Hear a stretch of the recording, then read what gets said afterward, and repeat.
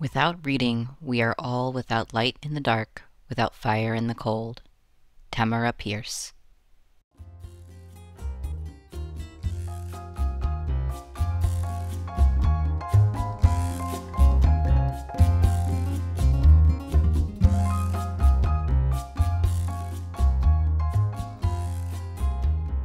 Welcome to the Kinky Nerdy Poly Podcast.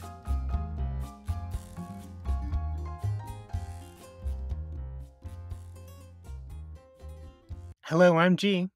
And I'm M.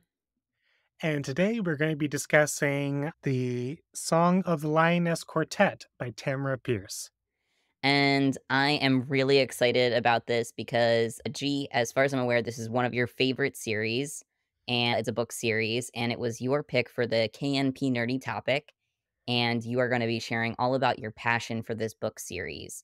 And we're going to be giving an overview of the book, talk about the themes in the book, and nerd out about, fiction that impacted us in our formative years, specifically around G's love for this book series. So I'm just gonna hand it over to G to start nerding out and give us a summary of this book. Yes, I'm super excited about this topic. Tamora Pierce is one of my favorite authors, and out of everything I read as a child, I'd say that reading her books was one of the most formative parts of my childhood for a lot of reasons, which we'll dive into later. But one thing I did want to do is I did talk to my sister shortly before we started recording this podcast, and I wanted to give her a shout out because she is actually the one who introduced me to this series back when we were children. And she was the one who first started to get me to read these books, and I really enjoyed them. That is so sweet. The way that I know about these books is less sweet because I was given I think I was only given the first one, I'm pretty sure, by maybe just the first one, but now I'm starting to second guess how many of these books I had and how many I read because it was a really long time ago. I was given them when I was 9, which I think was quite young actually for this series.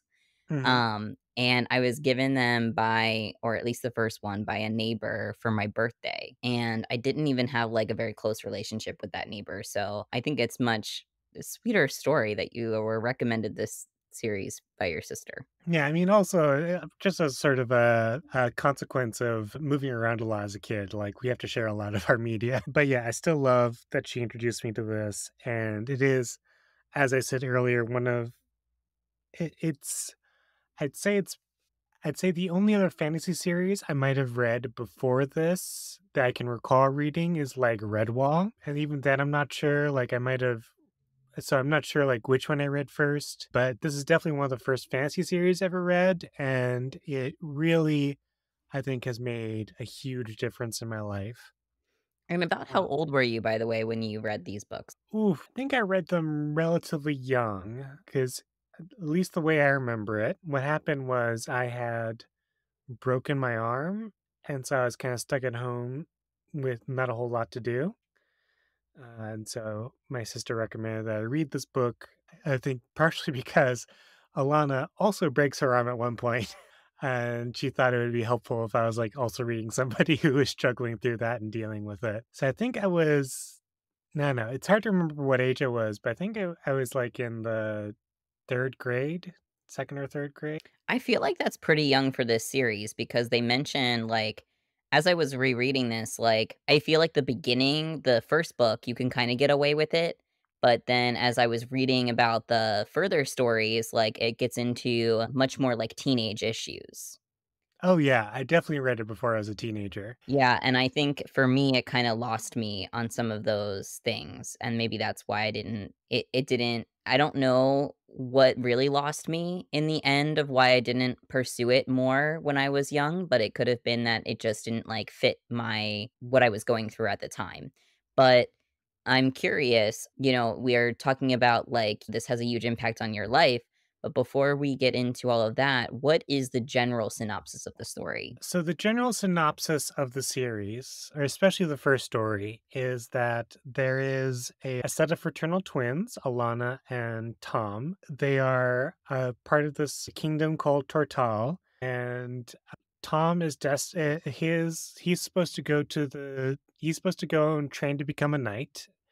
and Alana is supposed to go and sort of be trained on how to become like a proper noble lady, which is a fate neither of them want. Alana wants to become a knight, and Tom wants to become a magician. So they decide to switch places, and then we follow Alana as she goes as Alan to the royal city in order to train to become a knight, and her sort of trials and tribulations of, you know, hiding her secret and also dealing with the consequences of story events that happen. I guess spoilers for the series if you haven't read it. I feel like should be implied if we're going to be talking about the series in depth. Sure, yeah. Let's just make an explicit spoiler warning. Like, I'm going to be talking in depth about all sorts of plot points. So if you want to go and read the series before listening to this podcast, I would highly, highly recommend it to our audience, folks.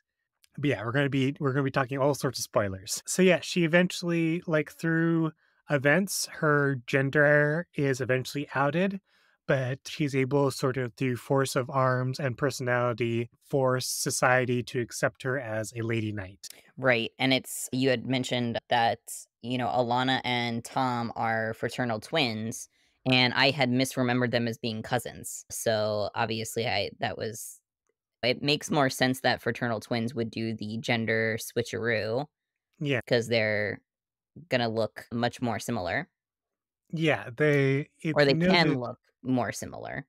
Yeah, in the book, it's noted that they look, as children, they basically look identical, and you could only really tell a difference because one had longer hair.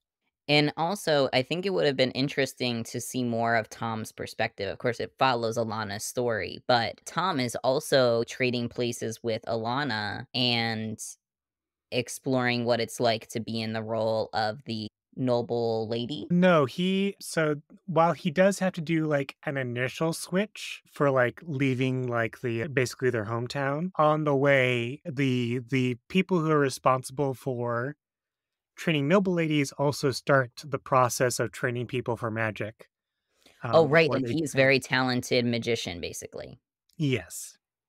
That's right, I remember that. So it was, I think, acknowledged pretty early that Alana was going to have the harder job of making sure the switch stayed in place, because basically once Tom was clear of the hometown, he could just go to be Tom, while Alana would have to be Alan convincingly until she became a knight. Right. That makes sense, yeah. And so another thing, like, and I know Alana's story is not that of a trans guy's story, but even then, one of the things that probably did vibe with me, even though I don't remember reading all of them, and who knows, it was a long time ago, but one of the things that I remember that the gender bendy stuff does vibe with me because as a trans guy reading this, as someone, reading about quote unquote girl who is going to disguise herself as a boy and become a knight, even as my younger self, that sort of appealed to me. It has the sort of Mulan narrative.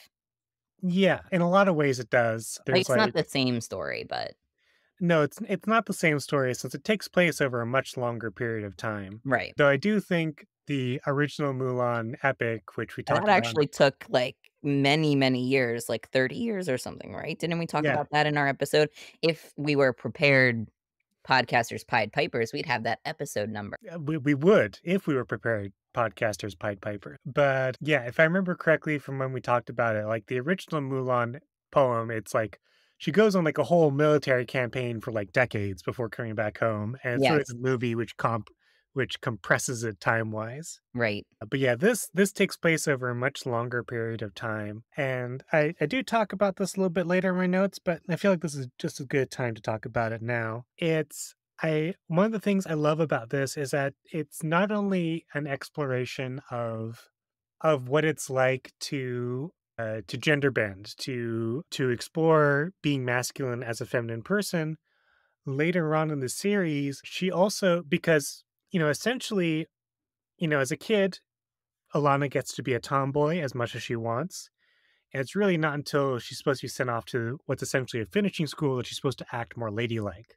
And so instead of doing that, she goes and trains to be a knight. So after some people find out her secret and are helping her out, one of the things that she does is like she gets like a dress and is like trying to learn how to be feminine like much later in life, which is something as somebody who came out like more trans feminine much later in life is something I especially vibe with nowadays of being like, wait, like how to walk in dress, which I remember is that despite her practice, there's definitely at least I remember one scene where somebody is able to peg her at a distance, even though she's wearing a wig because of the way she's walking. It's a friend, so there isn't like a whole lot of consequence to it. But as somebody who's had to explore how more feminine presentation much later in life, I definitely vibe with that nowadays. Yeah, I think especially now that, like, I mean, even for I think anybody of any gender identity or expression, or whether they're trans or not, can really, I think there's something from Alana's story of exploration for honestly anyone. It's true that she comes from a certain feminine perspective, Yes. that, could speak more to women, could speak more to trans feminine individuals, could speak more towards in my where I was in my journey, like trans Mhm. guys. But I do think honestly, like, just her playing around with these things and acknowledging sort of like the discomfort with things that she was like, I don't like this sort of thing, or I do like this sort of thing. And everybody can play around with those aspects of their gender, or to check in with their body and be like, oh wait, I do like this, or I don't like that. So I think her story is something that, especially because this is geared towards a younger audience. Yeah. Yeah, I think there's a lot of aspects that even if you don't identify as trans, like I feel like there are aspects that will still ring true. Being well, it's not quite like the modern day high school or college experience. It's sort of being away from home for the first time, the isolation, dealing with bullies, trying to navigate uncertain social situations. I feel like these are elements that ring true for a lot of people, no matter what your background is. And one area that I think I remember getting brought up, because this was something that I was going through at the time, was that she gets her period. Oh yeah, and she is Yeah. not happy. Yeah, she freaks out and she's like, "Nope, this is not good." And this also reflects, like, people who get poor sex education, or poor, like, they're grow up in, like, a very body, like, not body positive situation, not sex positive situation. She's like, "I don't know what's going on," and she doesn't really have anyone around her because she's surrounded by men, and, like, she's, definitely not happy. And it's something that, like, again, this is aimed at younger audiences, and the author, Tamora Pierce, didn't shy away from highlighting this experience. Like, this is a bodily experience, and it should be described in a novel that is geared towards a younger audience. Yeah. I really appreciated that. And it's also something that I've seen brought up in fantasy books, but aimed at older audiences. So I've been reading this series called the Lightbringer series. And similarly, there are, like, sort of knights, if you will, but, like, maybe more like, gosh, I'm blanking on the term of, like, bodyguards, like specialized bodyguards. Okay. And they go through really intense training. And so a lot of the women end up having, like, suppressed periods because they're, like, eating, like, a very restricted diet, and they are super, Yeah. super buff. And so because of all of that, they basically have suppressed their periods. Mhm. And some of them talk about getting their periods in the ways that I could see, like, really vibing with how when Alana is freaking out and she's like, "What the frick is this?" But that is geared towards a more, like, adult audience, and I appreciate, again, that the author didn't shy away from bringing this up in a book that is geared towards a young audience. Yeah, I Uh, think I I love this series not only because I think it's a good read and I love the world, but I love how the author doesn't like one of the, express points that the author tries to make when writing her books is that she wants more female protagonists. So she started off with this series, A Song of the Lioness, then there's the Immortal series, which also has a female protagonist. Yeah, basically, I think all of her series set in the Tortal universe are women led. as being like the main protagonist. No, there's actually she recently wrote a book where it's kind of like a prologue where it's exploring one of the men's backstory, origin story sort of thing. Okay. But yeah, most up until very recently, every series in this universe was woman led and very different sort of female characters. Like Alana is very much sort of a heroic knight, and she sort of through sort of strength of personality like forces society to accept her on her terms. Diane, who is the hero of the Immortal series, she's more sort of like, I'm just trying to make my way, and sort of becomes I don't want to say like an accidental hero, but sort of a hero of circumstance. Mm. And then there's Keldry of Protector of the Small series, who possibly might be my that her series, Protector of the Small, might possibly be my favorite out of as much as I love the Song of the Lioness and all these books. Protector of the Small might be my favorite part of the Tortall universe because it examines the consequences of trying to become the second woman knight after Alana has blazed the way, but blazed so in a dramatic, heroic fashion where in this fantasy universe, she's touched by the gods and she's kind of recognized as being a special circumstance. Sort of being the follow-up act and trying to break through the glass ceiling a second time Mm-hmm. and exploring like how she's different from Alana and how isolating it can be to like just be constantly compared to this heroic example. And I love, I mean, I love all these series, but like I especially have a lot of love for Keldry and then the Protector of the Small series. I was also reading something about, I don't know where she comes from, but have you read the character Becca? Becca Becca, yeah, Cooper? Yeah. Becca Cooper. That's another prequel series which sort of That's explores. 200 years before Alana's first adventure. And yeah, it's described as, from what this author was saying, is more progressive in some ways and more oppressive in others. And it takes Becca is unlike Alana, it comes from the perspective of a working class person. Yeah, it's she's a working class person. She doesn't try to become a knight, though there are at this point in the history of Tortall, there are some female knights. It's just they're getting rarer because there's like a if I remember correctly, there's sort of like a religious cultural change of being like, oh, women should not be on the battlefield. Mhm. But it's still like accepted that women can like do martial activities, just becoming less popular or less culturally accepted for them. Mhm. And so Becca becomes a cop essentially, though it's not called a cop.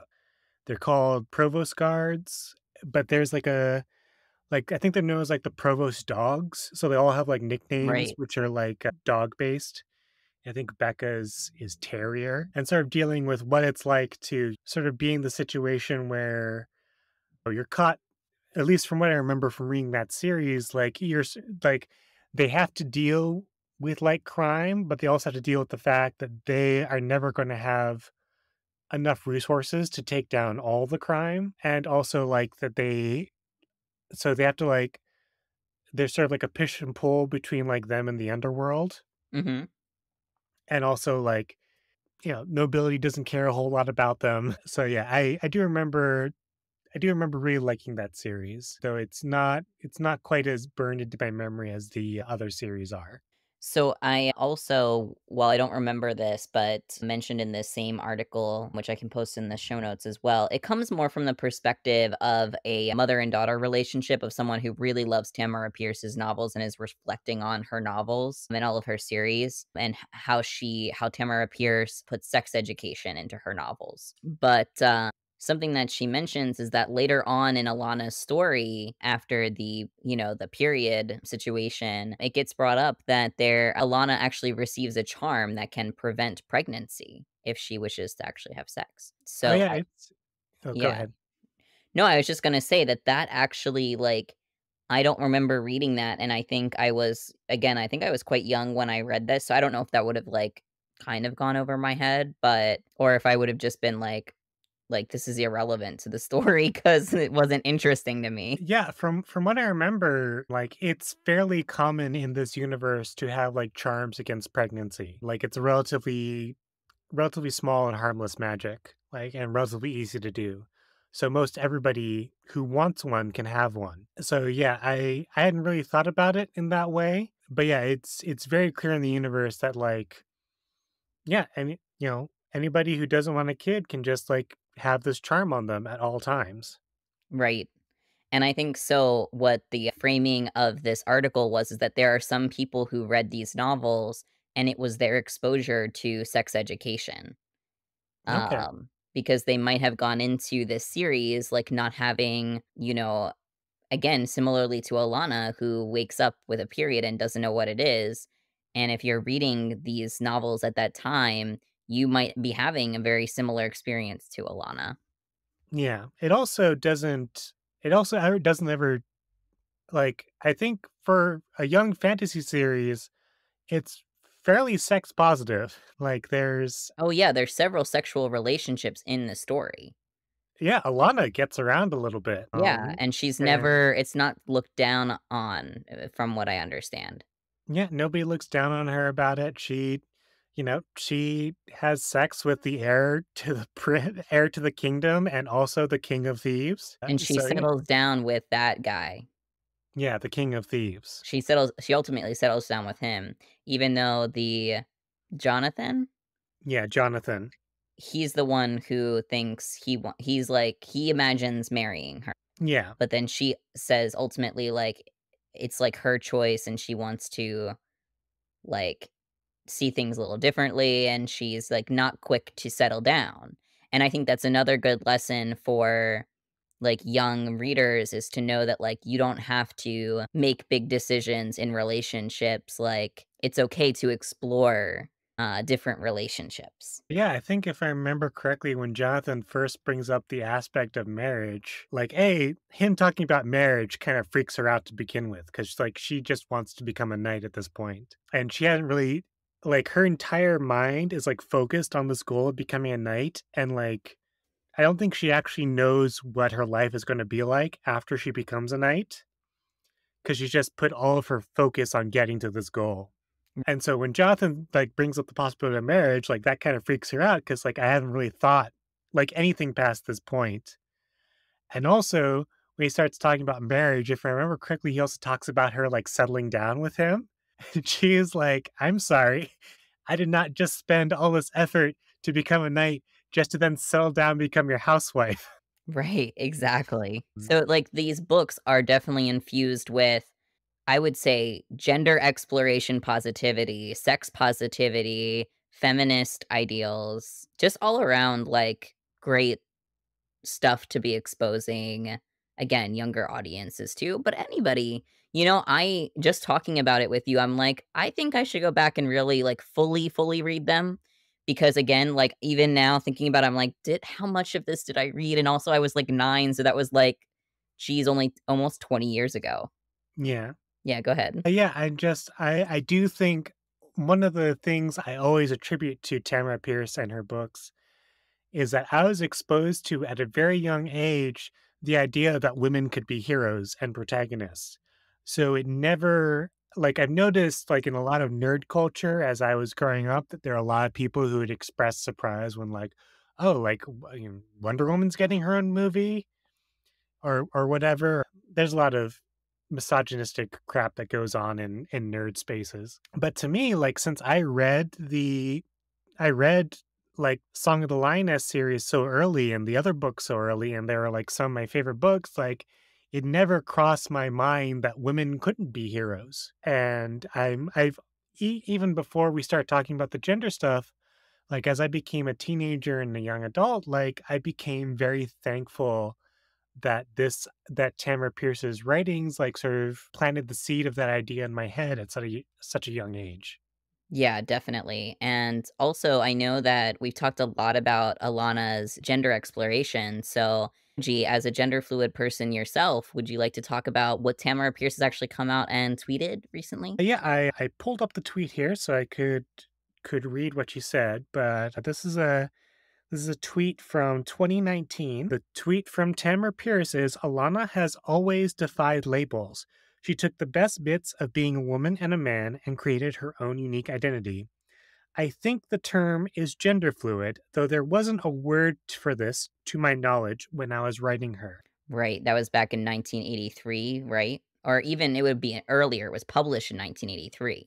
But she actually wrote this in 1970, and it was a cohesive story. It was actually originally one cohesive novel instead of 4 books, but she was encouraged to make it into, because it was geared towards a younger audience, to chop it into 4. And so, in 1970, we might or might not have had the term gender fluid, but here she is saying and really validating a lot of people who might have read these books and thought, "Oh, I'm gender fluid and I see myself in this character."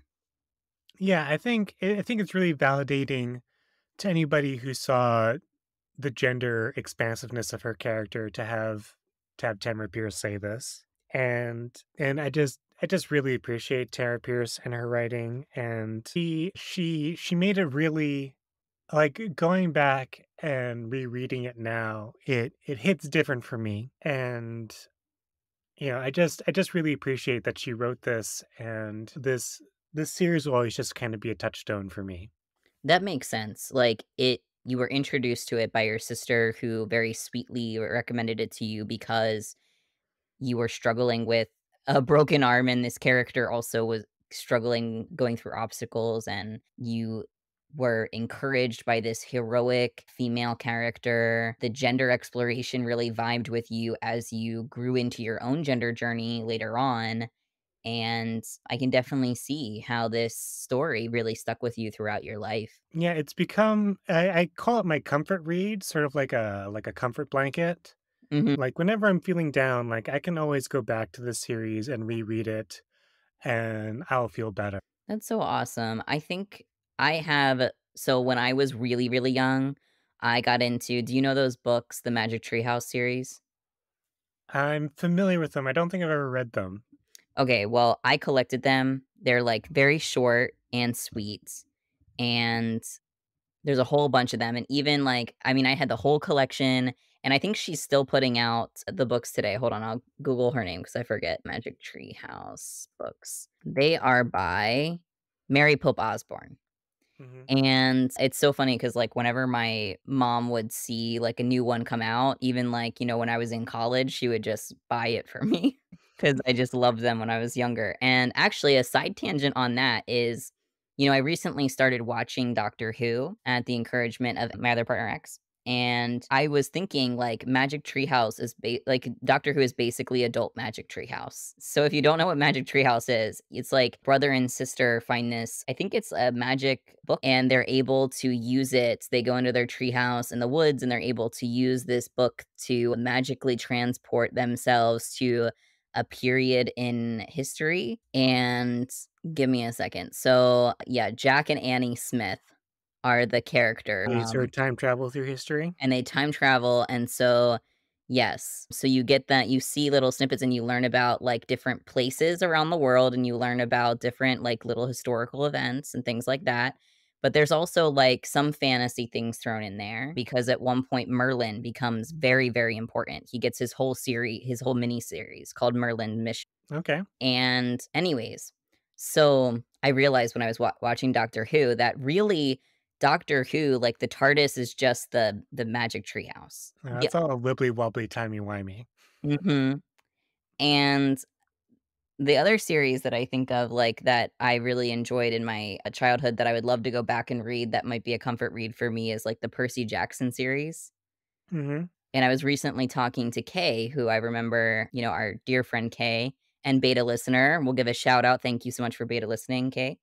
And X also beta listens, thank you, who recently, I think, read, well, not super recently, but more recently than I did, read Percy Jackson series. I haven't read those in a long time. And so this whole episode, just like, as I was thinking over this, I was like, this is making me want to go back and read stuff that I read as, like, a little kid or, like, a teenager. And yeah, just, like, find those comfort reads. Yeah. That's so great. I think that should be our challenge to our audience folks from this episode. Yeah, go find something that can be your comfort read, your comfort media, like whatever like, brings you joy. Yeah, that's awesome. This is a wholesome episode. All right. So one last thing I want to talk about, which is slightly outside the scope of the initial book series, is that one thing I do appreciate about Tamora Pierce's writing is that it shows that making any kind of systemic change takes constant effort. It doesn't happen overnight. So, like I said, in the Song of the Lioness series or quartet, Alana becomes the first female knight in a couple hundred years.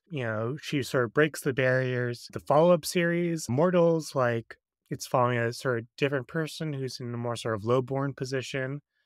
But I really think in the third series, Protector of the Small, really sort of examines like what kind of efforts it takes to actually make systemic change and how it takes sort of constant effort to make positive systemic change. Like I said, there's Keltry is trying to become the second woman knight, which she encounters all sorts of barriers. There's also dealing a lot with what I guess I'd call like systemic institutionalized bullying or hazing, and how it it takes concerted effort from a lot of people to change how an entire institution thinks about a process. Because like hazing is, tacitly accepted not only in Alana's time, but up into Keldry's time. And of course, with Keldry being, the second woman to try to become a knight, he gets like intensely hazed, like much more than anybody else does. And it sort of shows that like this kind of institutionalized hazing has like the tacit acceptance of everybody from like the head of the school down to the students. And so to make that kind of like to make a change requires a lot of people to put in a lot of work to like change how an institution thinks about its processes. Absolutely. So you would recommend, G, as much as you love the Alana series, as an adult reader, you would recommend can you say the series name again? Protector of the Small. Protector of the Small. Okay. And that's with the Keldry? Yeah, with Keltry as the Keldry. protagonist. Okay. Yeah, I have as I've gone like I love all of Tamora Pierce's work. At least I haven't read anything so far which has made me like I don't know about this. Like everything I've read so far I've loved. But Keldry, while she doesn't explore like her gender in a way that Alana does, I feel like her personality is a lot more like mine. She's sort of pragmatic and a little bit more stoic. And she's also a diplobrat, though of course that term doesn't really exist in the fantasy world. Like she grew up overseas and was like the daughter of an ambassador. And so when she comes back, she's considered like a stranger, a foreigner who is just weird compared to everybody else because she grew up with different cultural customs. Oh, that's interesting. Okay. And she has to put up with a lot of shit because like I said, like Alana's, treated like because Alana's the first in a couple hundred years, and also like because she's also like one thing we don't talk about a lot in this episode is Alana also like she can also do magic. She just doesn't do it as much as her brother does. So, she's magic, she's a knight, she goes on like this quest to like get this magic artifact for the king. She like helps unite the kingdom with like this like ethnic minority in the south. She is like a capital H heroic character. And so like one thing that the Protector of the Small series examines is like, a lot of people can like be like, well, yeah, Alana can be a knight because, she's special. But, that doesn't mean we have to change our attitudes towards women. Like, women should still be protected. Alana's just special. And, Keldry has to put up with a lot of shit with people who don't want her to succeed because they don't want the status quo to change. And, yeah, and she does it in, like, the most, tenacious, pragmatic way possible. It's really interesting. I'd be very curious to read that. Yeah, I would recommend it. I mean, there's very few. I don't think there's any books by Tamora Pierce I would not recommend. But yes, I would highly recommend Protector of the Small and Song of the Lioness as I'd say like my two favorite series in sort of the Turtle universe. Thank you so much for sharing your passion with us today. Of course. This was very informative. Learned a lot about you, G.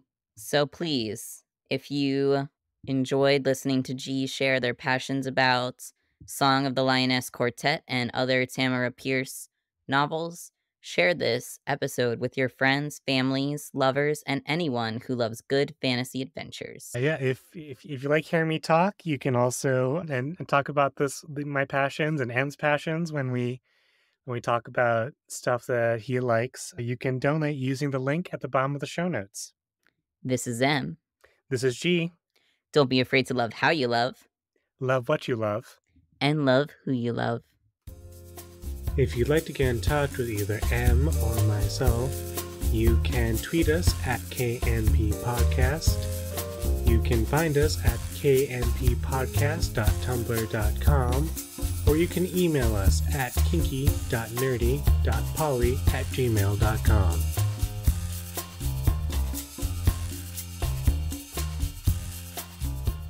I got my paper accepted to that journal. That's good.